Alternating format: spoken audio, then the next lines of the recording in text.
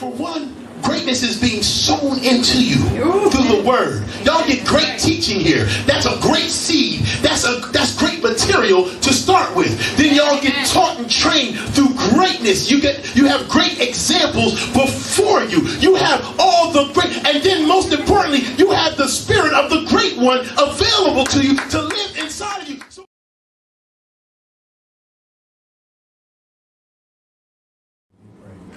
Father, we just thank you for this day, dear Lord. We just thank you for another opportunity, Lord, that you have gathered us here together in corporate worship, dear Lord. We thank you right now just for this moment, Lord. We thank you that we are your oracles, hallelujah, that have been sent on assignment, Lord, to bring this word to heal, deliver the captives, those who may be in bondage. Father, I thank you right now, dear Lord, that you are going to speak through both of us this morning, dear Lord. And I thank you that the words that we are sharing, Father, hallelujah, will hit the intended target as you have called it to, Father. We thank you right now for how you will empower, how you will encourage, how you strengthen your people today, your sons, your daughters. Lord, we thank you for this feast. We thank you for what we are going to consume today, dear Lord. Open our eyes, open our ears, open our hearts spiritually so that we receive everything you are depositing to us today. We thank you, we praise you. In Jesus' name we pray. Amen. In Jesus' name we pray. Amen. Amen. So, I'm going to start like this. So, whether you are a believer or a non-believer, there will be times in your life where you feel discouraged. There's going to be times in your life where you feel burnt out. You'll be frustrated, like you don't have anything left to give. You may feel at times like you are running on vapors or fumes. And all too often when we reach that time or that point of feeling drained, we struggle to find our way back to that level of motivation, that level of drive to get us moving in the right direction at a healthy pace. Instead, we kind of just drag ourselves along through life. Am I talking to anybody? Amen. Have you ever felt like you've just been going through the motions, you've just been dragging yourself, you just been, you know, sometimes you just wake up and you be like, why? And as hard as it is when we find ourselves in that development naturally, imagine how dangerous it can be when you are living a life for God and walking in faith on fumes. Imagine walking in faith on fumes. I know it don't even sound right, but believers experience burnout too. I know that's tough. That's a bitter pill to swallow, right? Because we're supposed to trust God and hallelujah, and He's more than I can do all things through Christ. All that church talk, right? But the reality is, sometimes you be like, you don't say it. You don't say it, but you feel it. And guess what? I'm gonna be 100 with you, but that's a part of where we're going. Sometimes you need to say it to God. God, I ain't got it. God, I ain't got it. Because the reality is, He knows, even in those moments, where you are.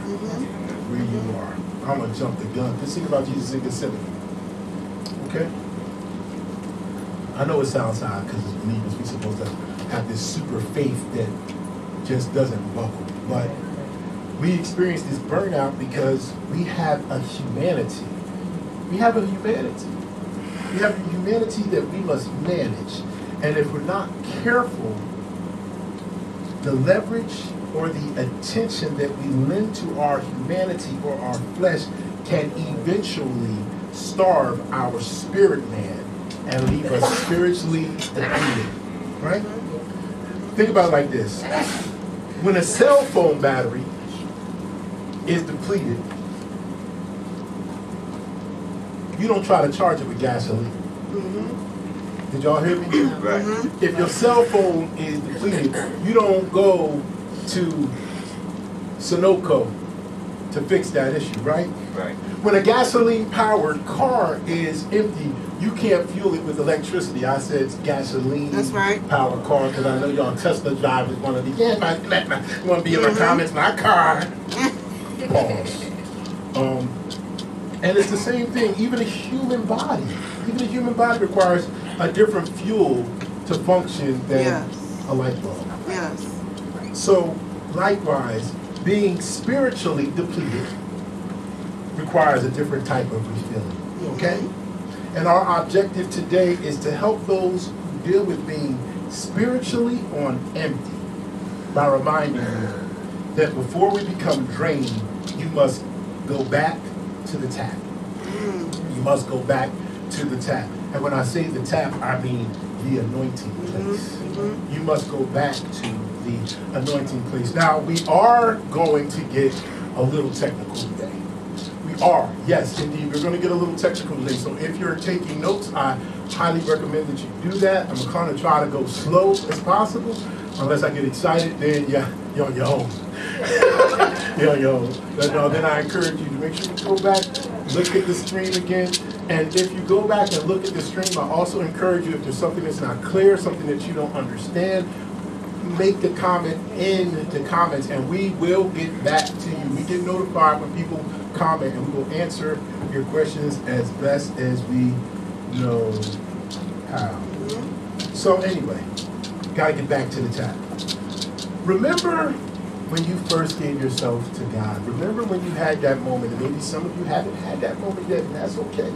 But for those of you who have had that moment when you first gave yourself to God, do you remember how that felt? Yeah. Do you remember how that felt? The joy, the peace, the freedom, that weight that you finally felt you were coming up from under, the sense of purpose in your life, the power, the fire, and the zeal. Do you remember how that felt? But then slowly, but surely, the pressures of life, right? I didn't say life be life, and yes, life be life. I didn't say you was out there continuing to sin. I didn't say you was out there being disobedient. I didn't say you was, being double-minded, unstable. I just said the pressures of life. Yeah, you still got to go to job to deal with people. You still got to deal with the economy rising and your paychecks staying the same. You still got to manage your household. You still got to go to the grocery store and pay way too much money for chicken wings. I'm talking to myself now. I'm preaching to myself. I didn't have nothing to do with the price of chicken wings going up. I'm just mad that my appetite still desires those things. But as life be life, and as gas prices go higher, you have pandemics, you have racial tension, you have crazy things in politics, you have people talking about wars overseas. Just life. You didn't lie, you didn't cuss, you didn't steal, you didn't bring none of that on yourself, but it can be draining. No? Yeah. It can be draining. It can be draining. And those things that happen gradually pull our spirits down over time due to overexposure. Remember, in humans, your spirit is composed of a wide range of functions, including your thinking, your understanding, your emotions, your attitudes, intentions, and more. And if we are not intentionally mindful, life can and will suck the life out of your spirit. Did I say that? Yeah. Life will suck the life out of Acts chapter 3, verse 19. This is a glare on my screen. Acts 3, verse 19. And this is the Amplified.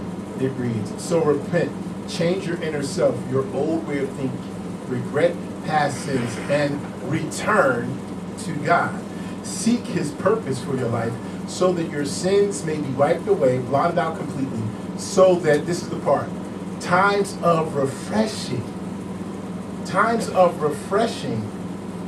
may come from the presence of the Lord, restoring you like a cool wind on a hot day. Now, in this chapter, God has previously used Peter and John to heal the lame man at the gate called Beautiful. Some of you may be familiar with the story. The story is kind of like this. There was a man who was lame from birth, and every day his friends, his family, whoever, would sit him outside the church. That's crazy, boy. They would sit him outside the church while they would go inside to worship God. They would sit him outside the church, and he would beg for money. So when Peter and John approached him, he's like, hey, begging alms, you know, can I get a couple of dollars? You guys can change. And this is when you hear, silver and gold have I not, but what I have to get, arise and walk, and they pick him up. And he gets up leaping and jumping, and then he goes into church with Peter and John. And as everybody is watching this man that they have watched for his whole life, that they have walked past, that they have walked past on their way to church. I could go a different way. That they have walked past on their way to be religious and overlooked this person in need. Now they see this man in their sanctuary, healed, set free, and delivered. And it is at this moment that Peter begins to tell them. And Peter is encouraging these people because they have a mindset that is contrary to that of God. Because had they had the mindset that was consistent with God, the one that they are quote-unquote serving and being ritualistically religious toward, they would have not bypassed this man all his life. But I'm not going to get all into that.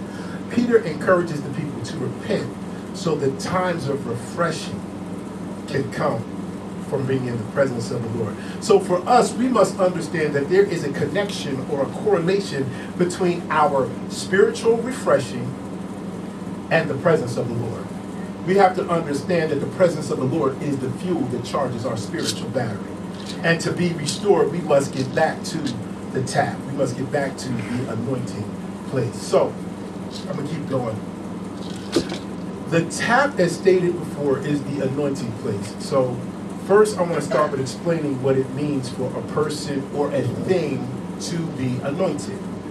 For a person or a thing to be anointed, because I think we just throw that word around and we don't really understand what it means. Genesis chapter 28, verse 16 to 12. And the context of this verse is that Jacob has just awakened from the dream about the angels ascending and descending into heaven, the Jacob's ladder dream. He has a vision. So he wakes up from that dream, and then verse 16 reads, and Jacob awakened out of his sleep, and he said, surely the Lord is in this place, and I knew it not. And he was afraid, and said, how dreadful is this place? This is none other but the house of God, and this is the gate of heaven. And here we go. And Jacob rose up early in the morning and took the stone that he had put for his pillow, and he set it up for a pillar and poured oil on top of the stone. He anoints the stone. I want y'all to get it, because a lot of times we be like, I'm anointed. I want you to know a thing, a stone, a chair can be anointed. We'll get some more of that. But he anoints the stone. And then on top of that, verse 19 he says, and he called the name of the place Bethel, but the name of that city was called Luz at the first. And Jacob vowed a vow, saying, if God will be with me and will keep me in this way that I go, I will give me bread to eat and raiment to put on, so that I come again to my father's house in peace. Then shall the Lord be my God. And this stone, which I have set for a pillar, shall be God's house. And of all that thou shalt give me, I will surely give the 10th unto thee. Now, so I want y'all to also understand that this is all Jacob's fault. We all have these tithing conversations, because this was something he committed to. I'm not getting into that lesson, but I did want to point that out when I was studying. I was like, oh boy. But anyway, but I want you to understand that with this anointing, Jacob makes a vow. He makes a covenant with God, a covenant that comes along with being anointed. So the text tells us Jacob poured oil on the stones, he anointed them. And what was the significance of anointing the stones? Here comes the technical part. The ancient practice of anointing is deeply rooted in the culture of the Old Testament. Anointing had its own distinctive place in the ancient world of the Bible. The Hebrew word translated anoint is masa. The word masa is used 69 times in the Old Testament and means to apply oil by pouring or spreading. Watch this. The practice is linked ritually with the worship of Israel at the tabernacle, where the priest and the altar were anointed with a specially prepared sacred oil. The act of anointing had several functions. First, it consecrated religious items and served to ordain religious leaders. In each case, the ideal is that the setting aside or authorization of God's service. Therefore, something that is anointed is something that has been consecrated for ministry. Something that is anointed is something that has been set aside for ministry. So when God anoints us, he is setting us aside. He's separating us. He's sanctifying us for his purposes. So when you say I'm anointed, you better understand that you're set aside for something greater than sitting on the block, shucking and jiving. You're set aside for more than just going into church and talking about people. You're set aside for more than just being around church folk and condemning them. You're set aside to do a work for the Lord. Okay? I'm gonna leave that right there. 1 Samuel 16:13. Mrs. King James. 1 Samuel 16, verse 13. Then Samuel took the horn of oil and anointed him in the midst of his brethren. And the Spirit of the Lord came upon David from that day forward. So Samuel rose up and went to Ramah, right? So here we see that sometimes the anointing not only sets you apart, but it empowers you to do what you're anointed and consecrated to do. So when God sets us apart, when God sanctifies us, understand that God is infinite. He's at the edge of the universe in eternity. He would not consecrate you and choose you and set you aside if he did not intend to empower you and equip you to accomplish that which he was purposing you to fulfill. Y'all got it? Yes. We're just talking about anointing because I want you to understand that there is a place of anointing that we have to return to when we're feeling depressed and powerless. There's a place of empowerment that we need to get back to. And Prophetess Jenelle is going to talk to us about that place at this time. So when you look at verses 16 and 17 in Genesis 28, you find Jacob talking about a place. And verse 16 says, and Jacob awakened out of his sleep, and he said, surely the Lord is in this place, and I knew it not. Verse 17, and he was afraid and said, how dreadful is this place? This is none other but the house of God, and this is the gate of heaven. The word afraid is not the traditional meaning. So it's not a feeling of, so by that I mean it's not the feeling of fear. It's not filled with apprehension.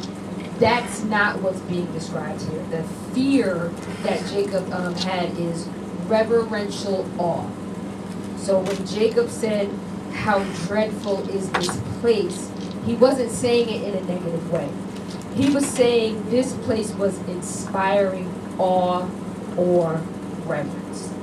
So I don't know about you, but that, that kind of sounds like a good place. I want to be in a place that inspires awe, that inspires reverence. So that's what Jacob was saying when he was talking about that place. And why would you want to leave that place? Why would you?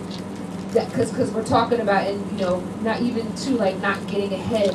Why would you want to leave that place that inspires you, that encourages you, that fills you? Amen. Amen. So, as Pastor was, Apostle was just saying before, this is not just a physical place, but it can also be mental as well. Okay. Now, have you ever heard? Because I know I've said this, so you probably may have heard this. The saying, I don't have the mental space to think about or deal with X at this time. You said that. Thank you for the one person who agreed. but so that right there is a red flag that it's time to come back to the tap. When you say, I don't have the mental space for this, I don't have, because where and talking about the mental space, it's where was your mind at? You mentioned this in the beginning. Where was your mind at when God smeared you, when you were first marked for his service? That is the place where he set aside for you to serve, and you have to get back to that place. I know when was it? A couple of months ago, I talked about one of my favorite songs by that Pastor Georgia. Well, it's not her song, but the song that she sings whenever the fellowship gets together. Take me back, dear Lord, to that place. And sometimes you do have to go to that thinking. That mind frame, like, okay, you know what, to that, when you had that zeal, that passion, like, all right, yes, I'm on fire for God. Even, there's a song by Antioch Worship College called First Love. It's some of the lines from the first verse. Take me back to my first love, where all I want is you. Jesus, you are more than enough. All I need is you. Again, where was your mind when you were set aside to serve? So that's the mental space. You have to keep your mind focused when you want to. Did you already talk about this tapping out? Nope. No. Okay. Well, when you say I don't have the mental space for that, or when your mind is just can't handle anymore, that's when you say, okay, you know what? I need to get back to that place. To that place of awe, that place of inspiration, that place that will fill me up. Yeah, like you mentioned, you started to mention tapping out. Don't tap out. Like, don't run away from the anointed place. Tap in. You always remember that you have access to the source. You have access to the source. The moment you decided to give your life to God and make him your Lord and Savior, have Abba be your father, you had access as a son. My mom has been staying with us for the last couple of weeks, and she asked me about Nazir, and I was like, oh, Nazir is home. He is home. I said he comes and goes as he pleases, and I'm not talking about leaving. I'm talking about upstairs, downstairs, bathroom, TV. We'll be sitting in the living room. He'll come in, turn on the TV. It's time for wrestling. I don't know what y'all talking about in my house. And he understands. He's comfortable. Why? Because he's home. He understands. He's family. He understands that this is his. Watch this. His place. This is his place. He don't just This is his home. He go in the refrigerator. Anything in there he want to eat, he take now. My mom got special dietary concerns right now, so he's like, is this the soda I can't have? Correct, you cannot have that. Don't drink that. But he knows anything that the father and his mother have, he has access to. It's important that you understand that as your identity with the father is concerned, because anything that the father has, you have access to. You have not because you what? Oh, this is a good class. You have not because you ask not. But if you need it, God will give it to you. But a lot of times what we try to do is be like when I was a kid growing up, I'm going to go just tell on myself, snitch on myself. I used to just take it, not ask. My stepdad used to love drinking Pepsi, and he ain't like to serve Pepsi. So, but rather than ask if I could have some, just wait until he went around. Wait, nobody noticed if I took a little swing out of there and then just put some water back up. Yeah, I did the water back up in the bottom tray. I did all of that. I listen. I never thought I was perfect. I'm just saying, amen. But if I had asked for it, he probably would have gave it to me. But I didn't ask, and that's a lot. And that's the problem. A lot of times we try to accomplish things in life without asking the Father for help, and when we go about doing it our way, outside of our anointing, watch this, and outside of our purpose, we get drained. And when you are set apart, so when you're set apart, when you're anointed, right, you are identified with a purpose, right? But we also understand that you are identified with a place. There is a location. And the place doesn't necessarily have to be physical. There may be a state of mind that God has given you to impart upon others. There may be. We have a fitness ministry here at House of Triumph. Where's that at? Where's the fitness place located at? It's in your mind. Yeah, exactly. We minister to each other and encourage each other and inspire each other and hold each other accountable. What does that do? That keeps us in a place of physical accountability. So there is a place associated with being set apart. There's a place. And here's the key. When you are absent from that place, you are, watch this, y'all get this, y'all pay attention to this. When you are absent, right, from that place, you are separated from what you're separated for. Oh, you are taken away from the thing that God separated you from the world so that you could do this specific work. But when you move away from that place, now you're separating yourself from the specific work that you were separated from the world to work. Ooh. I know. I said, y'all go back and listen to that a couple of times, and then it's going to hit you. And when you're separated from work, you ever go on vacation from a job? You ever go on a long vacation from a job, like longer than a week? Boy, you get used to not being off, don't you? You get used to being off. You get used to not being at work. You really don't want to go back. But that's what happens when you get separated from what you're separated for. You get comfortable not studying. You get comfortable not seeking God's face. But here's the thing. And in that moment, that's where your spiritual battery starts to get drained, because you've been away from the tap for too long. Right. You got to get back to the tap. Watch this. Watch this. You got to get back to the tap. I'm going to give y'all a natural example. A car battery, right? A car battery can store energy, right? That's what it does. And that energy can be accessed from the battery, even if the battery is not in the car. You can have a car battery on the ground. You can put some cables on it. You can make a light light up. You can do things with that battery. However, over time, the battery will die. The battery will die because it was not designed, it was not purposed, it was not set apart to work outside of the car. It was designed to work with the car and with the electrical system of the vehicle. The battery has a purpose and it has a place. It has a purpose and it has a place that is designed to function in. The function of a car battery is not to do what a lot of people think is to do. The purpose of a car battery is to start the car. The purpose of a car, you take that battery out the car, that one thing out the car, right, it won't start. Right. That is the function of a car battery. It is to start the car. Now watch this. And the other small function of a car battery is it maintains little functions that require very little power when the car is not running. Your car alarm, the clock. It keeps those things running in the back. That's why when your battery dies, your clock always has to be reset. That's what the car battery does. But the alternator provides 95% of the electrical power required when a car is running, including keeping the battery fully charged. Look at so the battery is placed inside of a system that the system needs to get going, but once it gets going, the battery benefits from the system. Did y'all hear that? Yeah. Without the battery in a car, nothing works. Right.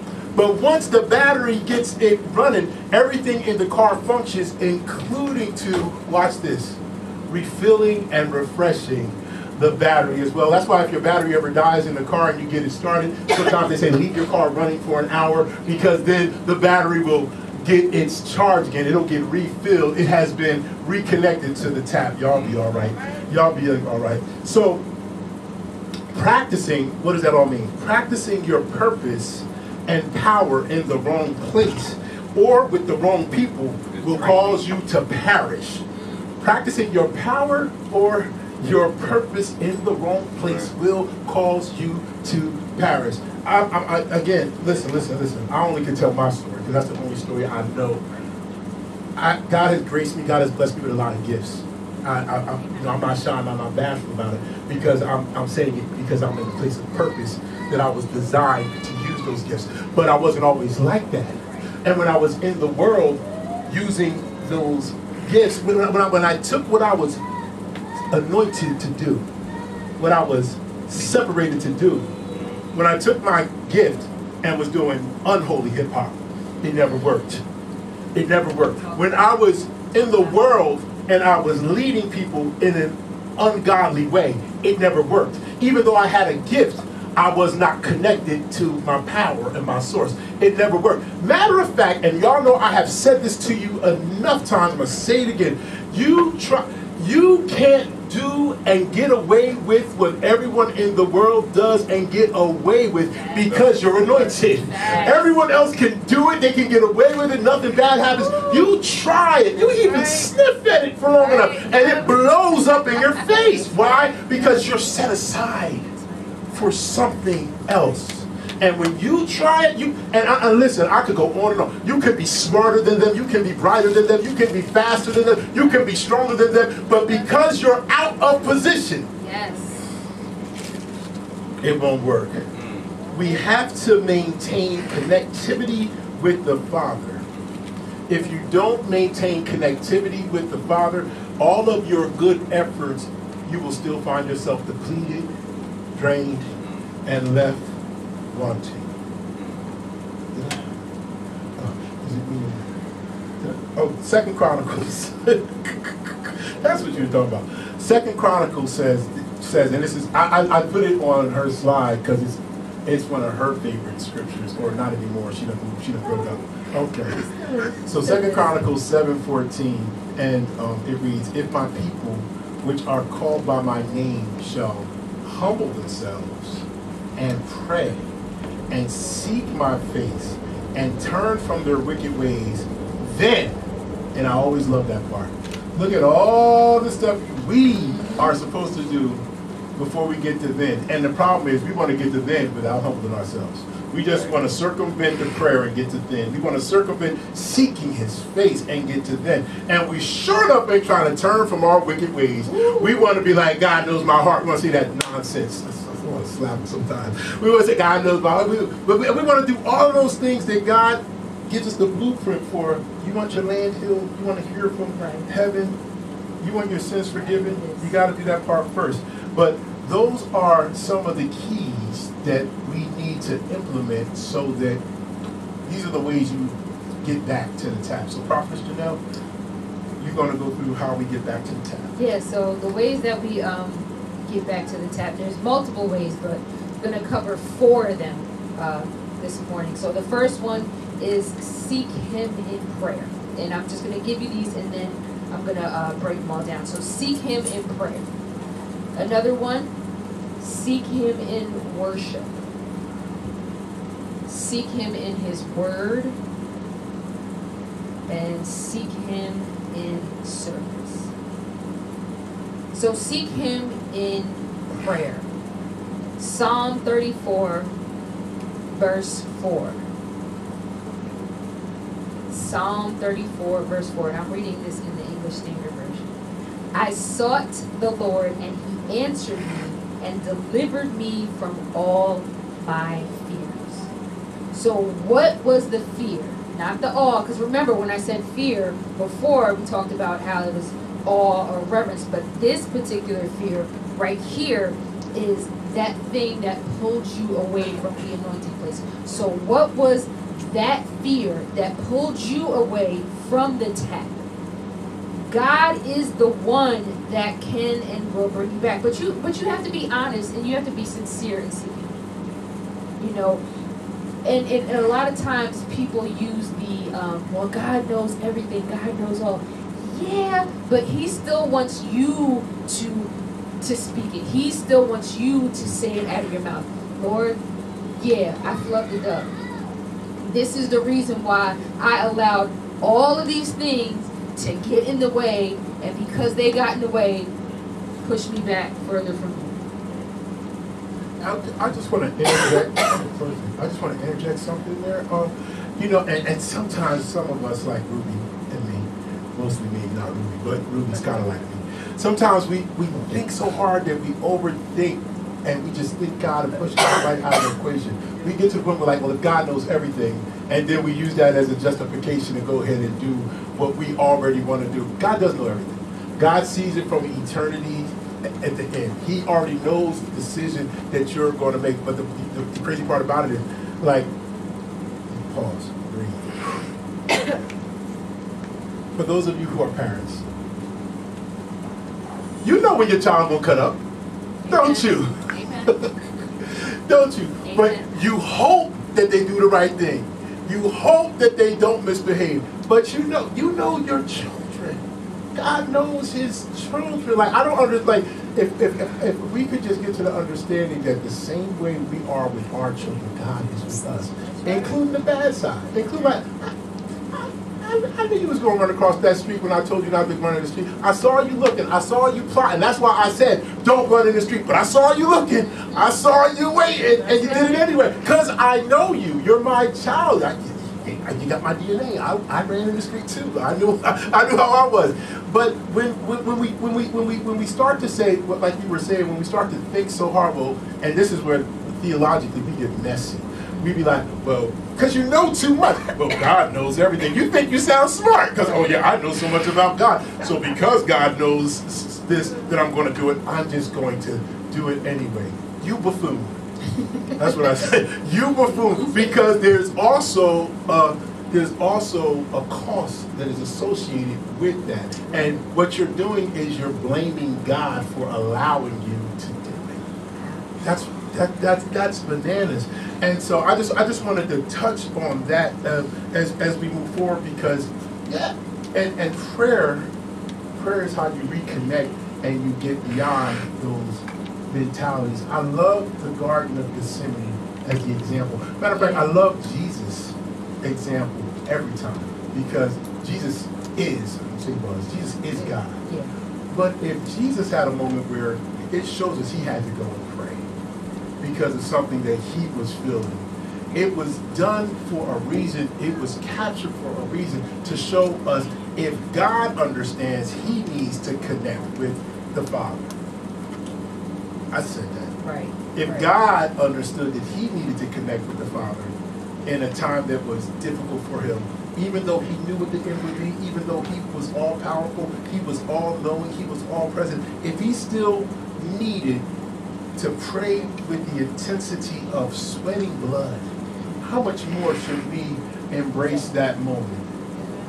And what it did is it gave him the comfort to continue to Calvary. Because in the midst of him praying, he had a nevertheless, not my will, but your will be done. It brought him back to the tap. It brought him back to the anointing place, the place that he was sent for, the place, the job, the assignment that he was sent to accomplish in the first place. Go ahead. All right. So the next one that we have, seek him in worship. And that is Psalm 51, verse 15. And I'm reading this in the Passion Translation. Psalm 51, verse 15. Lord God, unlock my heart, unlock my lips, and I will overcome with a joyous praise. Worship must flow from the heart.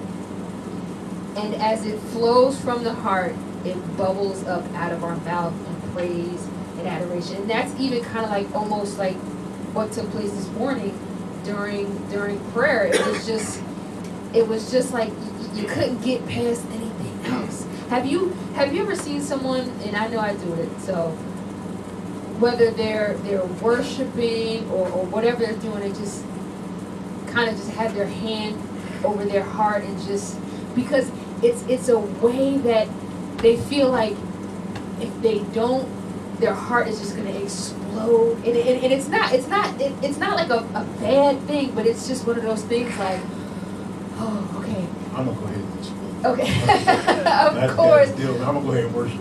Oh, I'm not saying that you don't worship. No. I'm going to interrupt the whole service. Yeah, it's just like one of those things, like sometimes you're just like, you don't know what to say, so you just put your hand over your heart, and it's like, I'll say for me, it's like God understands that. But we have to seek him in worship. And as we unlock our heart, I love how it says it in the Passion Translation.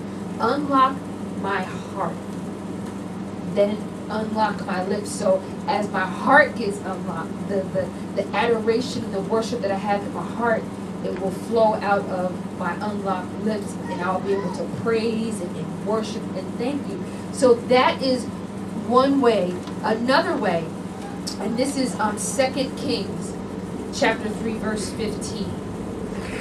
And I'm reading this in the Good News translation. Now get me a musician. As the musician played his harp, the power of the Lord came on Elisha. So this is the prophet Elisha.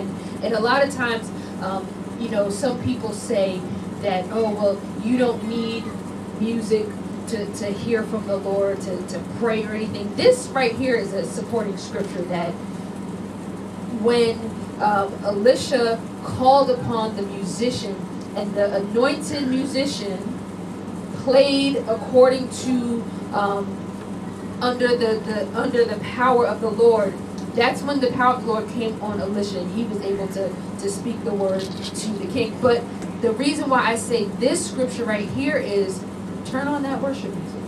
Turn on that anointed worship music.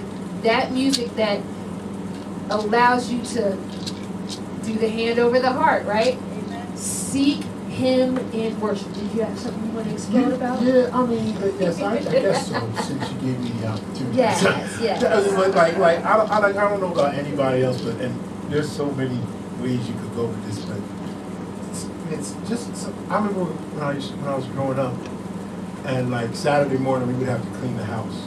And my mom would be playing Shirley Caesar or the wine, and I know that's old school. I'm using it for a reason, but it was very hard to be angry, to be mad, to fuss at my parents when you got them talking about Jesus and God in the background. It just was like it just don't work that way. And now my mom is staying with me, so like we were working out in the gym, and our gym is right underneath the room she's staying in, and we like to work out to music, but I put a different playlist on, because I said I wanted some music, but I put a different playlist on. And so when I finished working out, I went upstairs and my sister was sitting with my mom. I said, I want to turn the music down. So my sister was like, no, it's all right, it's cool. And so then my mom was like, a couple of days ago, I needed to stay with y'all for my healing because I needed to be in a holy place. And y'all be out holy. I hope you're not, if she's watching, sorry, Mom. But the reality is, like when you're going, like she's going through a battle, like she had a kidney transplant, all types of medical stuff, body adjusted, but she realizes that, but the music, the worship that's constantly going on in our house, it helps to keep her mind focused on God instead of her blood pressure, instead of her blood sugar, instead of these different pills she got to take, instead of feeling nauseous, instead of worrying about the food she can't hold up. She has something that's constantly keeping her at the anointing place. Something that's constantly keeping her connected to God. And so then she focuses on Jehovah Rapha, her healer. You understand what I'm saying? Because she has something combating all that negativity. So y'all got, listen, y'all gotta get away from some of that music. Get away from some of that music. I mean, and just find yourself a genre of Christian gospel music that you can bounce to. Everybody ain't going to bounce to Israel. Everybody ain't going to bounce to Fred Hammond. You might need Todd Tribbett. You may need Diedrich. You know, I like Diedrich. You know, but find you something that is going to charge your battery. Something that is going to keep you at the tap. You know, when we originally came up with this, some of y'all too young for this. I'm sorry, y'all ain't never get to go to Pizza Hut or buffet. Sorry. But you would have free refills, right? Yeah. And when your cup got empty, you would get up and you would go to the tap. And you would fill your cup up as many times as you wanted. Sometimes we were out of control with it. Go back to the story about Pepsi. Oh, we got free refills. I'm going to drink all the Pepsi I can because I know my stepdad ain't going to give me none when I get home. Right. So I'm going to drink it all here. But the reality is, we understood that I could always go back to the tap and get filled up. Don't you understand that you can always go back to the anointing place and get filled up from God? All you gotta do is get up, take your cup, by the way, you're the cup, and begin to pray and begin to worship. It's very, like, and sometimes my wife will tell you, I'll be playing. I just start singing a song, silly, just playing. Next thing I know, I'll be like, whew. Okay, Holy Spirit. He's like, don't play with me. And then he'll stop. And I'm like, what are you stopping for? Yo, Holy Spirit be like, don't play with me. I will fill you up right here. Yes. You talking about me. And I'm living up in here. Like, get this. If the Spirit of God lives in you, if you're in your house, if you're laying in your bed, there may be a lot of noise going on in the atmosphere that doesn't bother you. But when someone calls your name, what happens even when you're sleeping? Wake up. Ooh. So what happens? What do you think the Holy Spirit does when He's inside of you and you start talking about Him? He wakes up. He's like, "Oh, you talking to me? I'm just explaining to you. Go ahead. You don't believe me? You go ahead and try it. Go mess around in your house and start saying, "When I think of the goodness of Jesus." Just mess around. Give it about 2 rounds. You go, Jesus, my hands start. Why my foot tapping? And next thing you know, you'll be on your way. But what you're doing is you're getting back to the anointed place. You're inviting, you're waking up, you're stirring up the spirit inside of you. That's what prayer does. It stirs up the spirit inside of you. That's what worship does. It stirs up the spirit inside of you. It puts you back at the tap. What's another way we can get back to the tap? And another way we get back to the tap is seek Him in His Word. Psalm 119, 16 through 18. And this, again, is in the English Standard Version. I will delight in your statutes. I will not forget your word. Deal bountifully with your servant that I may live and keep your word. Y'all should know this one right here, verse 18. Open my eyes that I may behold the wondrous things out of your law. Amen. Amen. That's Psalm 119, 16 through 18. Sometimes we just have to refer back to the manual as a refresher. Right? You just gotta pull it up, pull it out. There have been times that I think I've shared a picture of this. My bookshelf in my office. There's one that's just filled with journals. Some are blank, and I don't need to buy anymore, so hold me accountable. But there are some that are filled, and what I do is I'll, take one, and usually they're a lot like some dream that I've had, and I'll take them back out and I'll just read them over. And what that does is that encourages me and inspires me, referring back to the manual, to things that God spoke to me. That's why we must seek Him in His Word, not just one time, but continually. So sometimes if you're needing to get back to the tap, pull out that word, whatever that one scripture is that you always know. This is my go-to. This is the scripture that I know that no matter what, I can always hold on to. Amen. Amen. And the Word of God is how you combat those ungodly beliefs. Like for everything that the enemy tries, every seed that the enemy tries to sow into your life that is an ungodly belief about yourself, the Word of God has something that is a truth to combat that about you. You're more than a conqueror. You can do all things. That's when those scriptures come into play. You can do all things. I will supply all your needs. Yes. None that the Father has given me have I lost. I'll never leave you or forsake you. The Word has something in there, a sword, an arrow, a bullet to combat any ungodly belief the enemy tries to kill you with or attack you with. But you won't know it if you don't get back to the anointed place by reading and studying. And the last one, seek Him in service. How's your serve? Romans 12:1. Yes, Romans 12:1. Therefore, I urge you, brethren, by the mercies of God, to present your bodies a living and holy sacrifice, acceptable to God, which is your spiritual service of worship. I know you had wanted to dig into this one a little bit because you hijacked my slide earlier. Yeah, I also added Psalms 51 verses 2 through 12. Oh, I'm sorry, 10 through 12. Psalm 51, 10 through 12 reads, create in me a clean heart, O God, and renew a right spirit within me. Cast me not away from thy presence, and take not thy Holy Spirit from me. Restore unto me the joy of thy salvation, and uphold me with thy free spirit. And the reason why God led me to that is because a lot of times in our serve, our heart or our agenda or our motive is exposed. And a dysfunctional heart, a heart with a hidden agenda in service, it's got to be eliminated when serving the Father. Because everybody that cries, Lord, Lord, Lord, is not going to make it into the kingdom of God. There are people who are in the church for all the wrong reasons. They're not there for Jesus. They're not there for God. They may be there for power. They may be there for prestige. Shoot, they might be there because they got to do work study. But I said what I said. They may be there because it has become a hiding space from them. It may be there. They may be there because, you know, they're religious and they believe that, you know, the religion is what is going to save them, but they're not there for the relationship. But a lot of times that stuff comes out in this sermon. My mom, maybe she is watching me. She give me a hug. My mom taught me when I was young. I was fussing. I had attitude.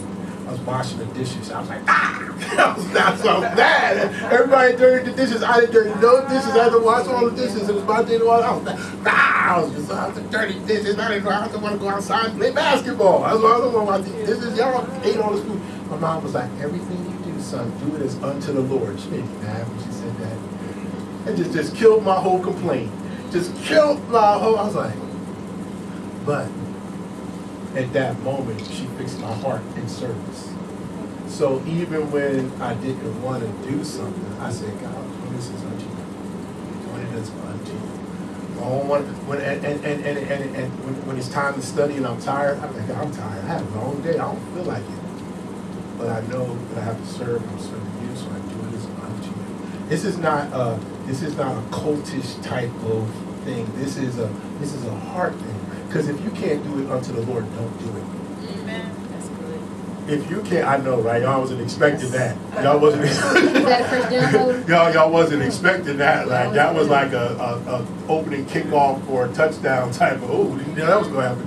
If you can't do it unto the Lord, don't do it. You wasted your effort. You wasted whatever you do, and God sees through all of that. Right. Like God would. I'm gonna say it. God would rather you do a mediocre job with a pure heart than do it perfectly with bad intentions. Amen. Your heart matters. And a lot of times people get trained in serving God because they're serving Him for the wrong reason. When we did outreach this weekend, it was tough because we didn't have everybody always had. It was a lot of extra work, but you know what, but knowing that going forward, but guess what, when we finally finished, when we got everything put away, it felt good because our heart was in the right place, and God honors a sincere heart. Yes. So even though, I love it, Holy Spirit, even though we were physically drained, our spirits overflowed. You got that? Even though, you know, we needed a nap and something good to eat, yes, spiritually it was well with our souls because we had got back to the tap, the anointing place, the reason why we were set aside, the reason why we were consecrated, the reason why we were separated. We weren't separated to just do it for show. Well, it's third Saturday. We have to know we're here to serve the community and be lights in darkness, to be beacons of hope. That's why we're here. So that when someone comes by with a video camera and he starts up a conversation and we start talking about what God is doing and how God is, and he gets excited. Yes. He's putting together content for himself and he don't know how to act. That's why we're here. Amen. That's what connecting to and getting back to the tap is all about. So getting back to the tap, we got to maintain and continue to pray and continue to worship, continue to serve, and continue to seek Him in His Word. And I think about what happens when we get back to the tap, when we get back to the anointed place. I think about the prodigal son. Like the prodigal son grew up in a good home, if you know the story about the prodigal son, but he went away from his place. His dad had money, his dad was prosperous, but he desired other things.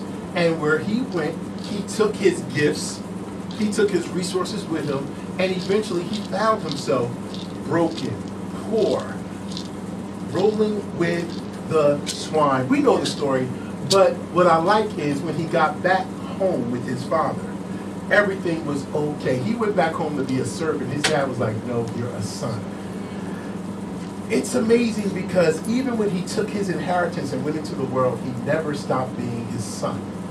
And his father never stopped being. He was always a son, even though he was out of place, even though he was out of position. He was always a son. We are always God's children, even when we are acting or move away from that protected place of purpose. But when he returned to the Father, everything was good. They threw a party for him. He got a ring. He got dressed. He got a ring. And we so carnal. The ring was a symbolic of him being back home. He was back in his proper place. And that's what God wants us to do when we desire to turn back to the Father and get back to the tap. And even though, watch this, even though David was covered, right, during that season that Saul persecuted him, you got to remember that David was anointed to be king. So even though it took a while for David to get the throne completely for all of Judah, what he was anointed for, when he finally got on the throne, that's when he accomplished what God had anointed for him in the first time. He anointed him, and then David was on the run. He anointed him, but David was persecuted. He anointed him, but that didn't stop Saul from trying to kill him. That didn't stop David from having to live amongst the Philistines for a season. But when he finally got back to the anointing place, the place that he was consecrated and called to lead, he was a phenomenal king. We have to likewise get back to the tab. Exodus 30, verse 25 to 29. And we'll go there. And thou shalt make it an oil of holy ointment, an ointment compound after the art of apothecary. It shall be a holy anointing oil. I'm going to give Sister Plum the recipe so she can make this oil for us because she likes stuff like that. And then we're going to actually have an oil. We're going to have an anointed oil service. We're going to give everybody some anointed oil after the recipe in the Bible to pray for their families. I got the recipe right here. I'm not going to you today. I skipped that part. It's above this part, actually. It's before Exodus 30, chapter 2, verse 25. But, and thou shalt, verse 26, and thou shalt anoint the tabernacle, right, of the congregation therewith. And this is the part I wanted to pull out. And the ark of the testimony, right? So they anointed the ark of the testimony. They anointed some other stuff too. I want y'all to understand, though, these were inanimate objects that they were anointing. Again, I said that at the beginning. But they were anointed with purpose. They were consecrated for a legitimate reason. See? And so that's why when you hear the story about David, and when David sees the ark returning to Jerusalem, David begins to dance, and David begins to worship, and David begins to praise God in an exuberant way because he understands what it means when something that is anointed returns back to its place of purpose, because he was anointed, right? But when he returned to his place of purpose, then he was able to do exceedingly abundantly above and beyond all that he even thought that he was capable of, because he was anointed and he was set aside and then he was put back in place. So now he sees the ark that was out of position, returning back to position. But it wasn't a person, it was a thing, but it was an anointed thing. It was a consecrated thing. It was a thing set aside and purpose to be a symbol of God's power, to be a symbol of God's hope, to be a symbol of God's presence, and it was returning back to its place of purpose. Yes. David knew the difference it made for something that is anointed to be in place. You got to understand that you're anointed, and there's something special about you being at the anointed place. You are a vessel, but you have to stay connected to the tap. When you get tired of being tired, you got to get on your knees and go back to the tap. When you get frustrated because you're facing obstacles that seem unsolvable, turn your plate down and get back to the tap. When you have mentally run out of options and want to throw in the towel, open your Bible and get back to the tap. When serving God becomes a burden, check your heart. Check your heart. Make sure your motive is not self-serving while you're serving. That's how you get back to the tap. And if it's necessary, put your pride to the side, repent, ask the Father to forgive you, so you can get back in proper relationship with Him and get back to the anointed place. We're anointed for a reason. We're anointed for a reason. And when you return to that reason, you're going to receive your refreshing. Return to that reason, and you will get your second wind. You will mount up on wings like eagles. You will run and not be weary. You will walk and not faint. But the first thing you got to do is get back to the tap. I pray that y'all are blessed.